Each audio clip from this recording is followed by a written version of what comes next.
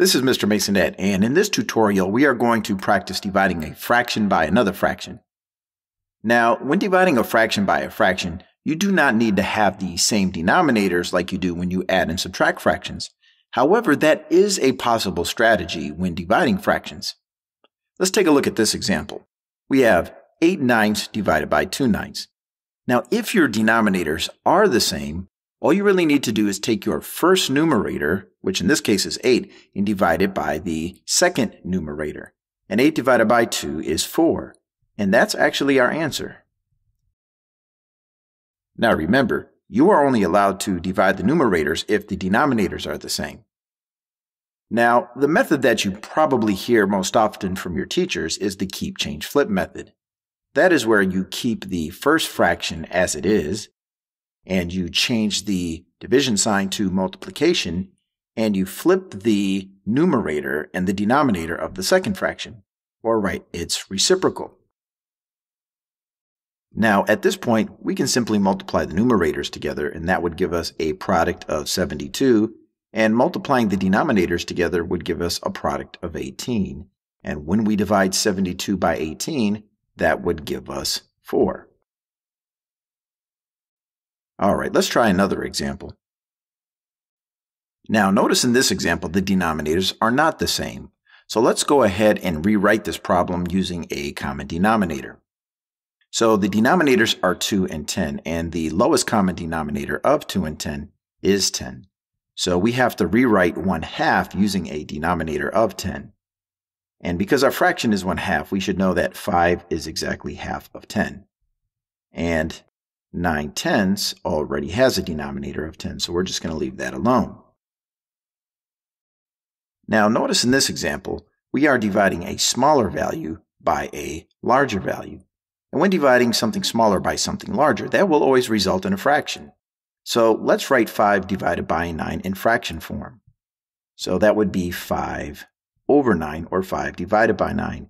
And notice that we cannot simplify this fraction, so we can just leave it alone. 1/2 divided by 9/10 is 5 ninths. Now let's do the keep, change, flip method just to verify that our answer should in fact be 5 ninths. So we're going to keep 1/2 the same. We are going to change this into a multiplication sign and rewrite 9/10 as 10 ninths. Now if we multiply our numerators together, that produces 10. The denominators produce 18. And because these are both even numbers, they can be simplified by a factor of 2. So if we divide the 10 by 2, we get 5. And if we divide the 18 by 2, we get 9. So that does, in fact, confirm that 1/2 divided by 9/10 is 5 ninths. Let's do one more example.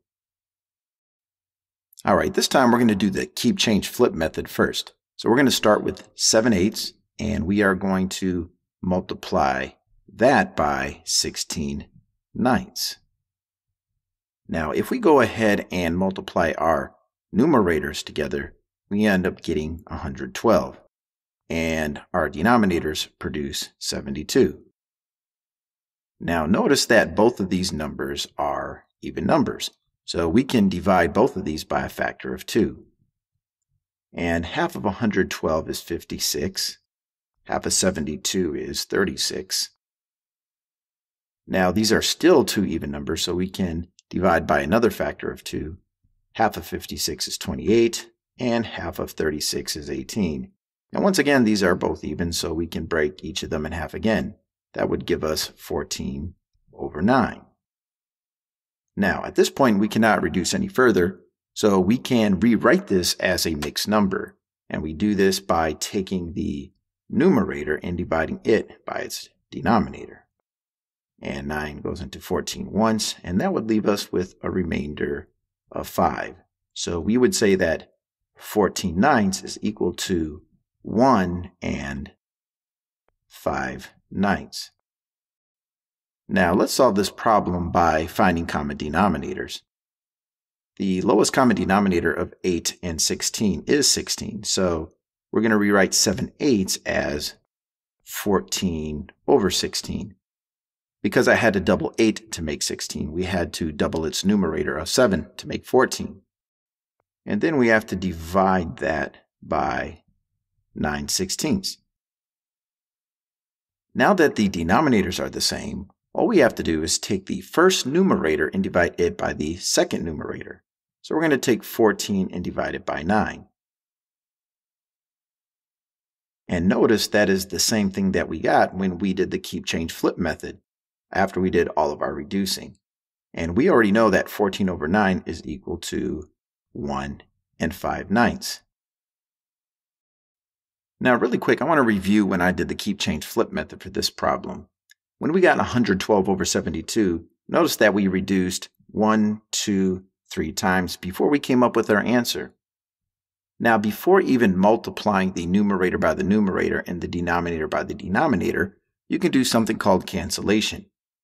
Now, what that basically is reducing the problem before you get an answer. For example, just pick one of your two numerators and one of the two denominators and find a common factor of those two numbers. For example, 16 and 8 have a greatest common factor of 8. So we can divide 8 into 16 twice, and we can divide 8 into itself once. So what we can do now is just do 7 times 2, which is 14, and then we can do 1 times 9, which is 9.